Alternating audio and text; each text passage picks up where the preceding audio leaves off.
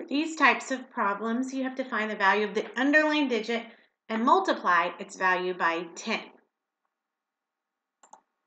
So let's look at the directions more closely. It says find the value, or the amount the digit's actually worth. So find the value of the underlined digit. And remember, a digit is a single number, 0 to 9, that represents a value. And then you're going to multiply it, which means to make it bigger a certain number of times. In this case, you're going to multiply it by 10. So you're going to make it bigger 10 times. So let's look at some examples. All right, so let's look at number 1. We're going to first find the value of the underlined digit. So in this case, since the 5 is in the ones place, the value of the 5 is 5. So we're going to find the value of the digit, and then we're going to multiply its value by 10. So we're going to take 5 and multiply it by 10. So 5 times 10 is 50. Let's look at the next example. So this time we have a 5, but this time it's in the tens place. So the value of this 5 is actually 50 already.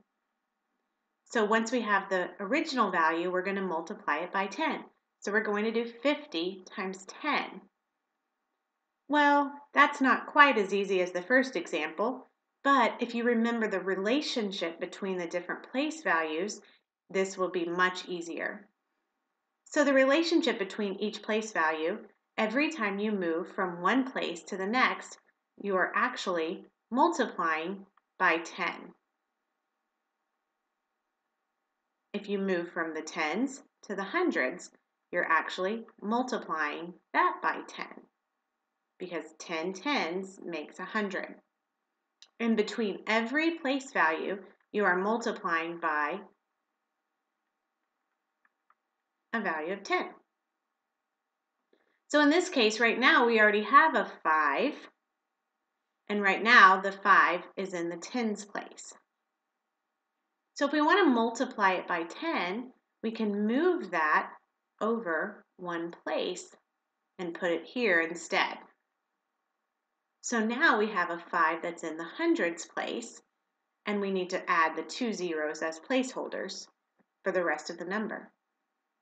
So 50 times 10 is 500. Let's look at this example. This time we have a 5 in the thousands place. So right now, the value of that 5 is 5,000. So now, according to the directions, we have to multiply it by 10. So 5,000 times 10. It's not quite as easy unless you remember that every time you move a digit to the place value next door, you're multiplying by 10. So all you have to do to multiply by 10 is to take the digit and move it one place to the left. So now the 5 needs to be in the 10,000s place, and all the other digits turn to zeros. So if we increase the value of this 5 10 times, it's going to move here. Let's do one more. Right now, we have a value of 80,000. But we need to multiply this value by 10. So instead of doing 80,000 times 10, I can just take this 8 and move it one place to the left, because I remember that every time we move to the left, it's already multiplying by 10. So if I move this one place to the left, I need to take it from the 10,000s place and move it to the 100,000s place.